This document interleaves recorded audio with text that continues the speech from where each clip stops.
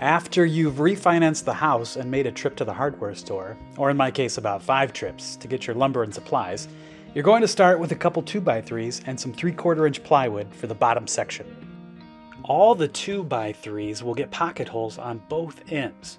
For the longer 2x3s, I set my pocket hole jig for 3/4 inch, since it will be connected to a 3/4 inch piece of plywood. And for the smaller 2x3s, I set the pocket hole jig for 1.5 inches.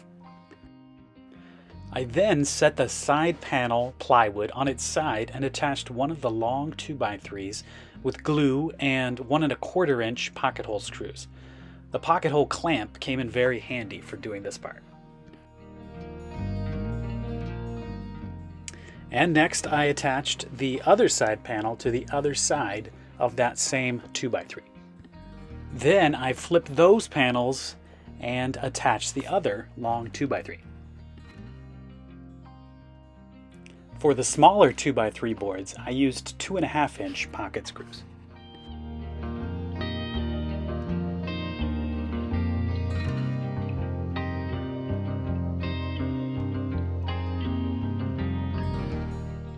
Next, I poured on some glue and brad nailed the bottom plywood in place.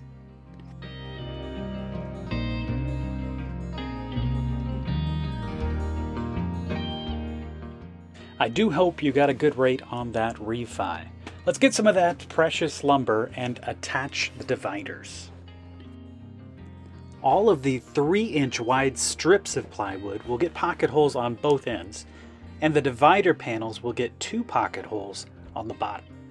Here I use the 20-inch support cross pieces as a spacer and a square clamp jig to hold the divider panel in place. You may want to recruit some extra hands for this part.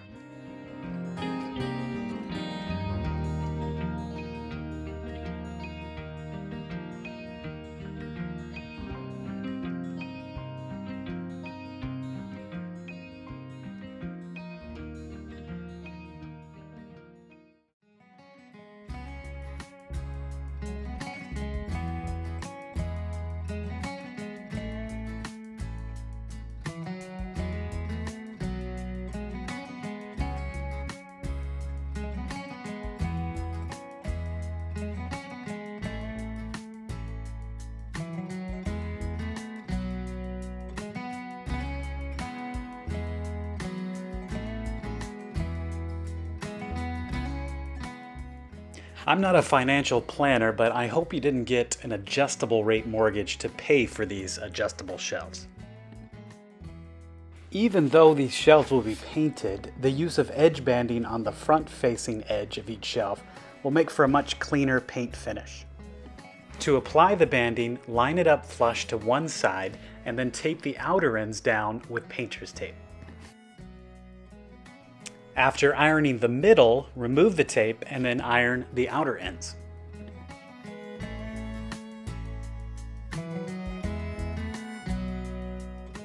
Now you can remove the excess banding with a razor blade and then use a file and sandpaper for a smooth finish.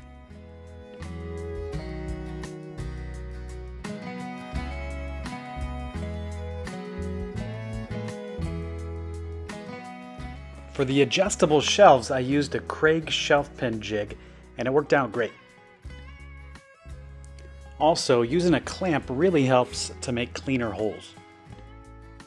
Make sure to stagger the pin holes in the middle divider panels.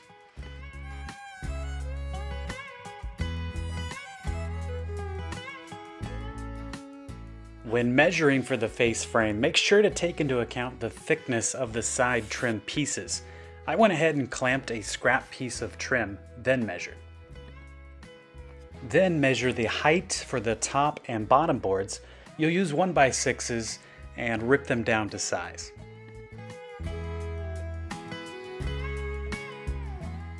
Now you can clamp the top and bottom boards in place to get the measurements for the vertical 1x3 boards. Pocket holes will go into both ends of each of the vertical boards.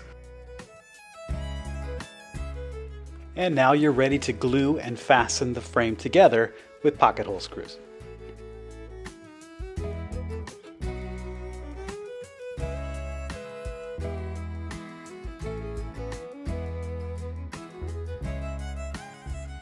Finally, splatter on some wood glue and clamp it in place, and then pop in some brad nails.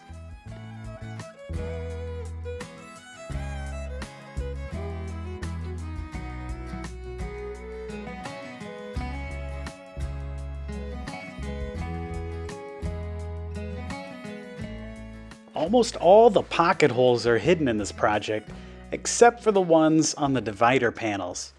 You can fill these in with wood filler, which I've done before and it's worked great, but I chose to hammer in a 5/8 inch dowel and cut it with a flush trim saw, and that worked pretty good.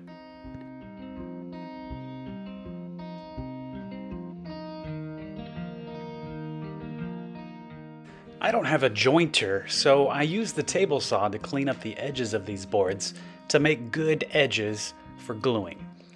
You'll need to trim off about 1/4 inch to square off the edges.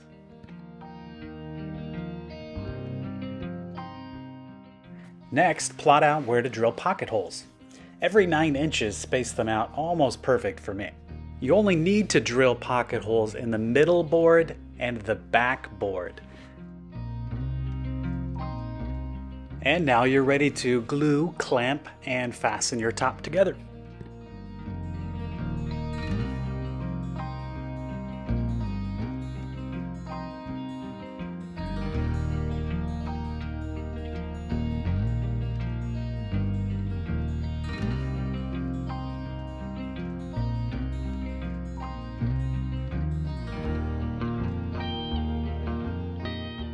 For sanding the top, I like to use the scribble technique.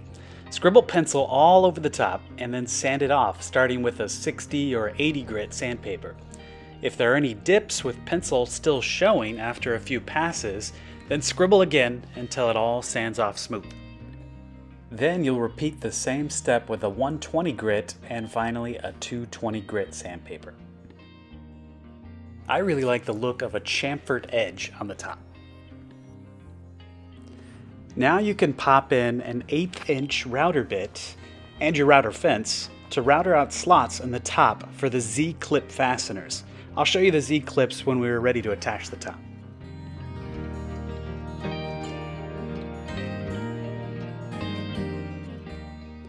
I decided to install the barn door hardware before making the doors in order to get a good measurement for the doors.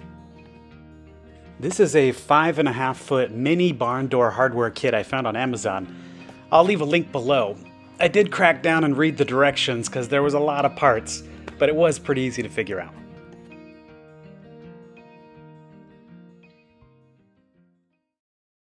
The doors will measure 2 inches taller and 2 inches wider than the side openings of the face frame in order to have a 1 inch overhang on all sides.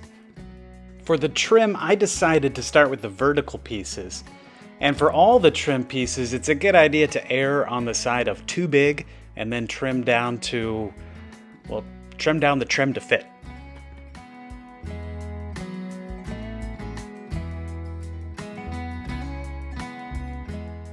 After building the door, you can line it up, pre-drill, and fasten it in place.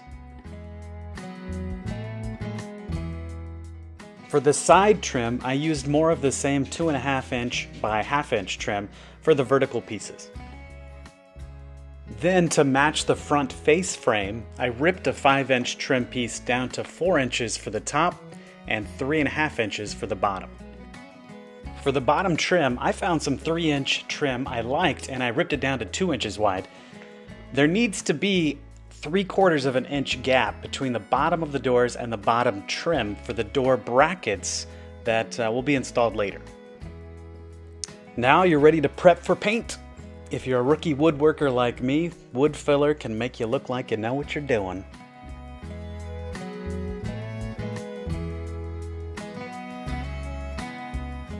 Now you get to turn your shop into a paint studio for the next few days.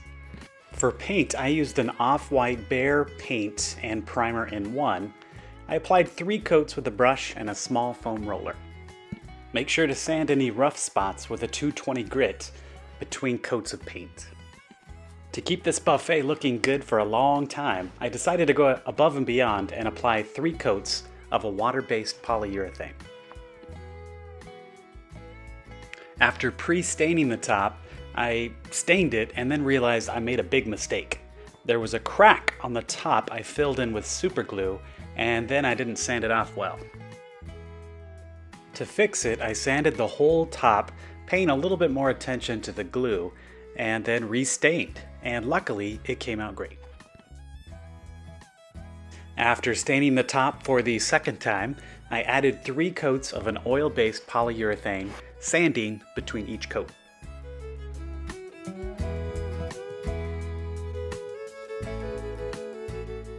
To attach the top, I pre-drilled and fastened the Z-clips with 1 1/4 inch wood screws.